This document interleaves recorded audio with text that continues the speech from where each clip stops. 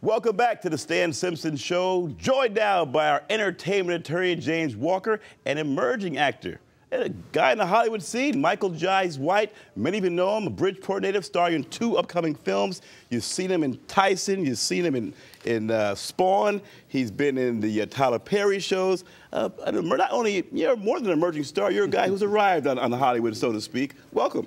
Thank you. Good to be here. Bridgeport guy, Stanford guy. You guys know each other back in the day? I'm a Bridgeport guy, Bassick High School, man, class of '86. I came in the studio. Just to run against these guys. Black belt in karate, right? A lot of guys came in the studio. You're having Michael Jai White on. What's he doing here? What are you doing back in Connecticut? Well, I'm here for 2 reasons. We're having a Hartford debut of Black Dynamite, my film Black Dynamite. I'm also here to support Joe Young and Joe Young Studios in the project of Diamond Rough, the Diamond Rough project that we intend on shooting this summer here in Hartford. We had Joe Young on our show a few weeks back. He's doing some good things in Hartford. Now let's talk about this movie. It's going to drop, or it's being shown in Bloomfield last week. Let's take a quick look at the trailer and talk more about your career and where you're going next. Here's a quick clip from Black Dynamite. There's a brand new movie coming to town. So get on up and check the scene of the smoothest, baddest mother to ever hit the big screen. Main man, Black Dynamite. He's super cool and he know kung fu. Now, it's sort of a black exploitation film, they call it, right? You do a bunch of different genres. Talk about this kind of film, because some folks find it offensive, these sort of what they call black exploitation films, right? Well, some of the people who are uneducated about it might find it offensive. The fact is, it was the most uplifting time in the history for black people in the history of film. It was the first time where people were dared to be heroes and not playing these roles that were just like maids and shuffling type of characters. All that type of stuff. It's actually a time period that saved Hollywood. The term blaxploitation came along later on once Hollywood realized it was a cash cow. And then they started churning out really bad movies with low budgets and very little time to do those. Right. And then those movies, the NAACP termed blaxploitation type of movies for the exploitation part of it. But all the while there were movies that were done that were great movies. That just unfortunately during that time that term blaxploitation kind of overwhelmed it. And even movies like Shaft, which existed before the word blaxploitation existed. Still, people think Shaft was a blaxploitation movie when it's not. But you started with Jean-Claude Van Damme, Steven Seagal, Tyler Perry. What's it like now for a black actor, male? Is the struggle still there, or you got to the point now where you have name recognition and you can pick your parts, or is it always a struggle? Well, it's always a struggle. What I'm doing is I'm doing very much a thing like Tyler Perry. I'm producing and creating my own movies, and I'm doing so in a worldwide fashion. Actually, Black Dynamite is doing so tremendous in other countries because sometimes it doesn't exist that stereotype that may be in this country. And when you have studios, sometimes they believe that, oh, it's a black movie, it's not going to do well. Well, that's not true. We're really proving the opposite. I see James Walker shaking his head. Here's a guy now going independent, maybe taking the Tyler Perry route, right? Talk about that, James. More actors that say, hey, I'll do it my own. It's ironic to hear him talk about this because I'm very familiar with that black exploitation period. When you think of Gordon Parks, you think of Melvin Van Peebles. These are guys who were doing quality work in the 60s and 70s, but they didn't get a lot of attention.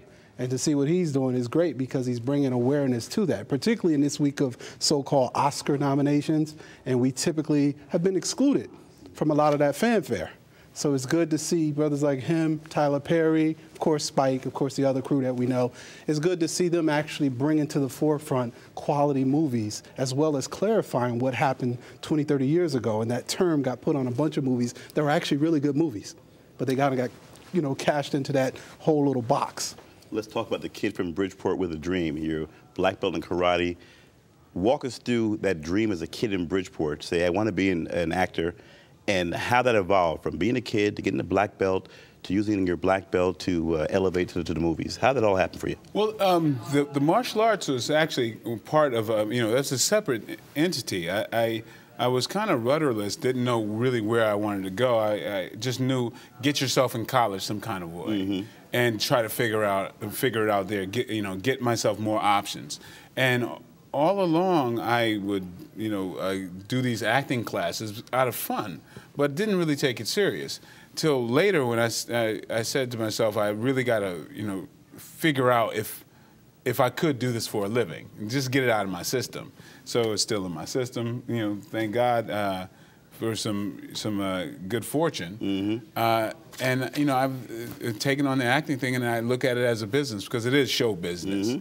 I got about 1 minute left. My favorite Michael Jai White flick, Tyson, HBO. Great job with that. You were the lead role in Tyson. Let me segue to the Oscars. Talking about flicks coming up. James Walker, we're going to pop up Walks picks. The Oscar nominees are out. You did a good job with the Beyonce right last week. Now another chance to get on there. What are some of the best actor, best picture, best actor, best actress? Real quick, what do you think's going to win out there? Well, I think Monique is going to win. I think she's going to get it for Precious in the supporting actress category. I think James Cameron, the Avatar machine, is going to steamroll everybody. He's up for 9 nominations, and I just don't see anyone beating Avatar. It's a 3D movie that doesn't make you feel like a 3D movie. And I think Lee Daniels is up for Best Director, I believe, which is a first. You remember years ago, Spike Lee was always snubbed. Then you remember John Singleton. He got nominated for, I think, Boys in the Hood. And now we got Lee Daniels, who, if he wins, would be, I think, the first African-American to win in that category. 30 seconds. Best actor.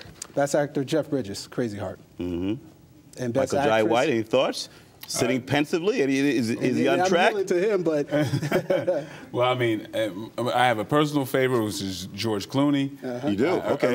Up in the air. But, I mean, you expect that kind of work from George Clooney. Right. But I would bet on Crazy Heart. Best picture, real quick. Best picture? I'm going to say, for Best Picture, Up in the Air. Avatar. Okay. How about Blindside, guys? I keep hearing great things about Blindside. Sandra Bullock is going to win, but she's going up against Meryl Streep, which is, a favorite always, but Sandra Bullock will probably win for the Blindside. For Best Actress. For Best Actress. And sleeper there? Sleeper there, Helen Mirren, the Great Dame, is in that category. All right, you guys know the deal. I'm getting that hard rap side. You guys know the deal with it. I got to run. Got to have you back. When you're in town again, come in. James, you're always here. So thanks to all our guests, to James Walker, Michael Jai White. When we come back, we'll talk to local cartoonist Cesar Feliciano. He has launched a new cartoon featuring the newest Supreme Court Judge, Sonia Sotomayor. Don't go away.